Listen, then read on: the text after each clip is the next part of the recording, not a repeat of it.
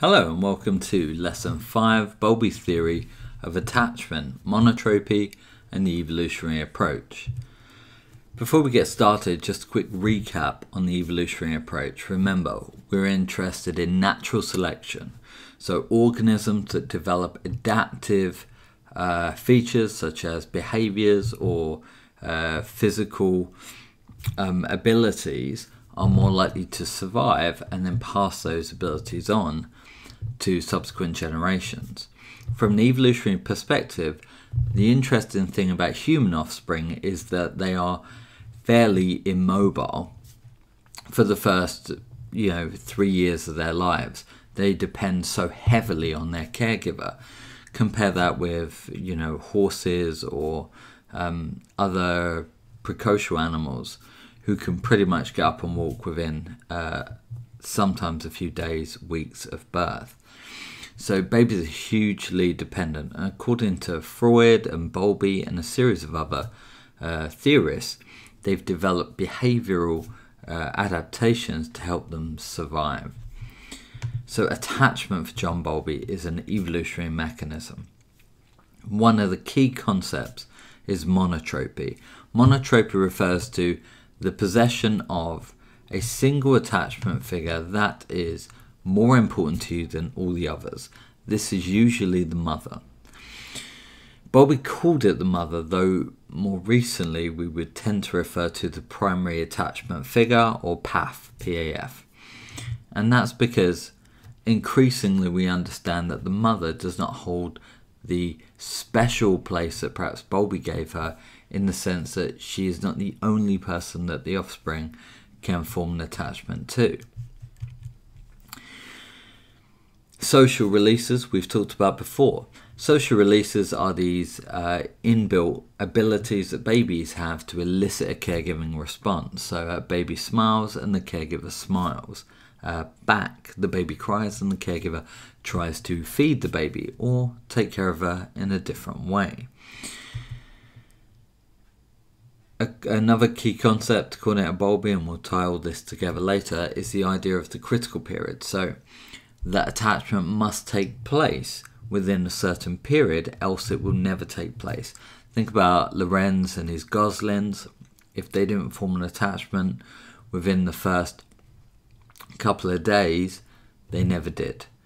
And as a result, that puts their survival potentially at a disadvantage.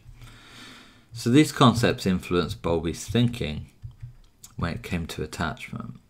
There are also 3 laws that he developed. So Bowlby's laws include the law of continuity. The more constant and predictable a child's care is, the better quality of the attachment. Law of accumulated separation. The effects of every separation from the mother add up.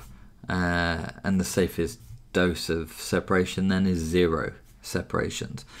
And innate. Attachment formation is innate and is evolved through natural selection. In an essay, typically, you might not include these. It's entirely up to you, but this demonstrates a wider knowledge of the topic. Right. This is the most crucial element of Bowlby's theory of attachment. Essentially, borrows ideas from cognitive psychology such as schemas, and he develops this idea that we have this internal working model. So an internal working model is a bit like a blueprint for how relationships should be, attachment should be.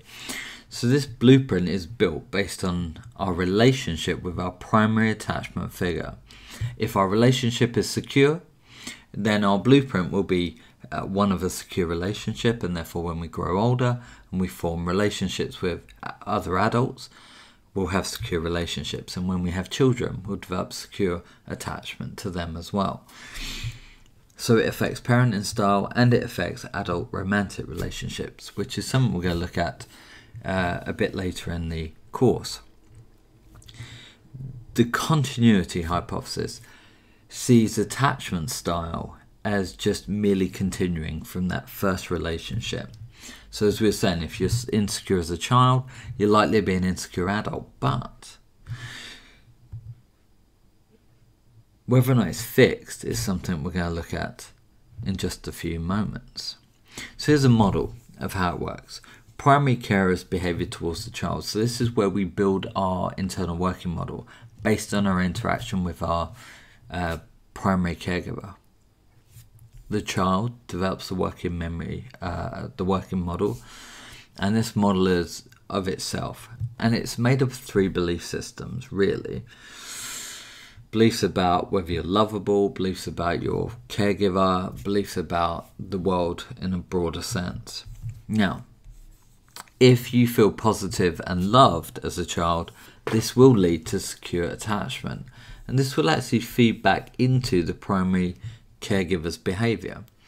Think about a child who is affectionate towards their parents. They are far more likely, the parents, far more likely to reciprocate. They're going to be easier to look after, more fun, more enjoyable to spend time with. Compare that to, a child who's quite difficult and tantrums a lot and cries. That's going to be a very strained relationship. So it's all a feedback mechanism. If they feel unloved and rejected, they may avoid attachment behaviours. They may avoid intimacy. And this will feed back into the reaction to the caregiver. If your child is avoiding you and your interactions, you may avoid them because it's too difficult to engage. And then angry, confused, resistance. So if you're feeling this, again, that behaviour is going to feed back. Your parent may be more inconsistent towards you because they're not sure why you're angry, why you're confused, they don't know how to deal with it. So that's the internal working model. As a theory then, let's see if this stacks up. Well, there's some evidence that comes from Tronick, and we've seen the still face experiment already. Essentially in this experiment, the mother interacts with the child, she then goes deadpan and doesn't smile or say anything. The baby starts to get stressed and is trying to elicit a reaction via the release of social releases. And then eventually the baby becomes extremely distressed and will actually just sort of roll over and give up.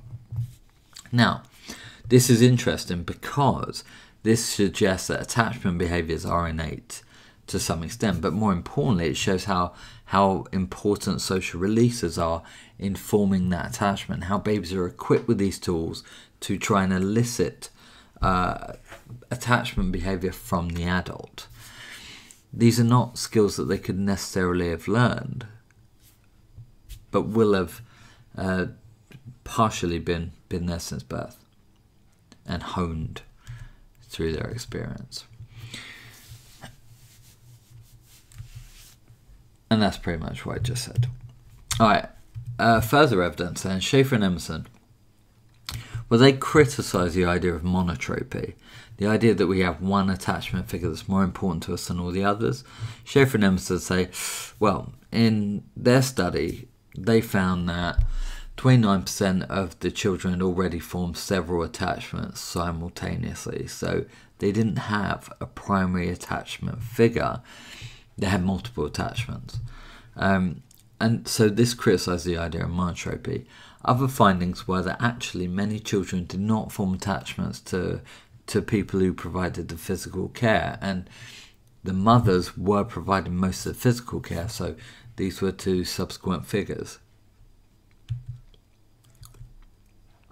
So we've criticised, we've said there's some evidence of social releases, and we're criticising the idea of monotropy though. Now, Bailey carried out some really interesting research. 99 mothers were assessed with 1-year-old babies on the quality of their attachment with their own mother, and that was assessed using a standard interview, and then the researchers observed them interacting with their own children independently. Now, mothers who reported poor attachment with their parents were observed to have poor attachment with their children. So this is evidence for the continuity hypothesis, isn't it? That you have this insecure attachment style as an infant with your own parent, and then you grow up and you feed that insecure attachment into your own children as you begin to try and form attachments with them. So evidence for internal working model, continuity hypothesis there. Further evidence from continuity hypothesis comes from Hazen and Shaver. We're going to look at this study in a lot more detail later. They placed a love quiz in the North American newspaper.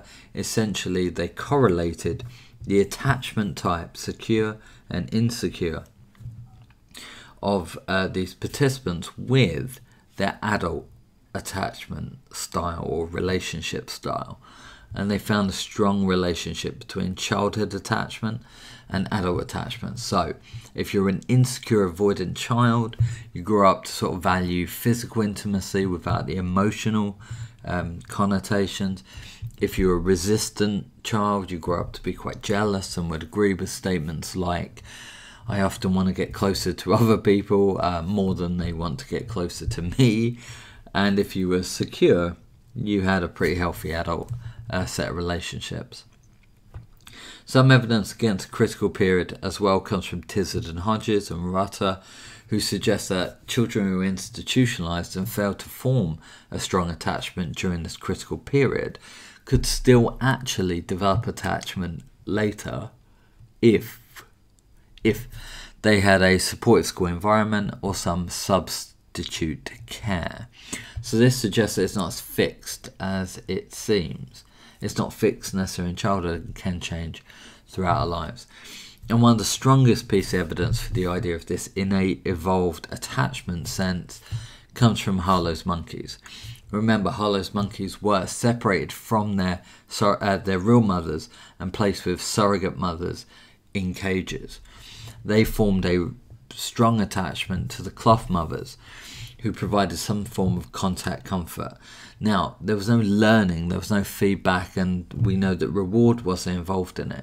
So this is strong evidence that the monkeys had some sort of innate ability to form attachments. Now, what makes Harlow's study even more supportive of Bowlby is those infants that were reared in isolation grew up to be psychologically disturbed. And infants in Harlow's experiment, who then went on to have babies of their own later, turned out to be very poor mothers. They would neglect their children, and sometimes they would even kill them. This suggests that poor parenting or poor attachment as a child is continuous and continues with the continuity hypothesis. Well, that's Bowlby's theory of attachment in a nutshell. If you have any questions, as always, you know where I am. I hope you enjoyed it and got something out of it, and I will see you around. Bye.